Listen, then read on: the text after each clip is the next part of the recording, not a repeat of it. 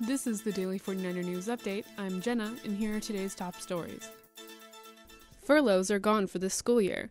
At last week's convocation ceremony, President Alexander formally announced that furloughs would not return for the 2010 to 2011 academic year. CSULB Provost Donald Parra reiterated this fact during his speech to the faculty and staff. Furloughs saved the campus $20 million. Good strategy for last year. Furloughs are gone. We hope never to have to deal with the F word again.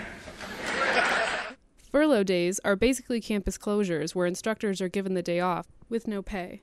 According to Parra, the campus was able to drop furlough days due to early strategic planning. The university has struggled with decreased funding from the state, which is down $52 million according to President King Alexander. Parra and Alexander also reflected on the campus's accomplishments, but warned that such a high quality of education could not be sustained without a restoration of state funding. Reward the universities that have done the best job at controlling their expenditures. Reward the universities that have done the best job in remaining affordable to its students. Of those 103 large universities, this university ranks third in affordability. It ranks fourth in efficiency, and it ranks fifth in its access of low-income students. Our university ranks among the most efficient, affordable, and we serve the greatest public good.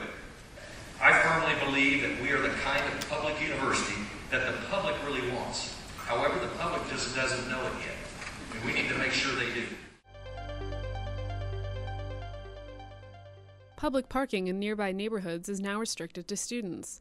The first week of school brings a lot of headaches, one major one being parking. And now, CSULB will post no parking signs in front of areas where there are preferential parking districts.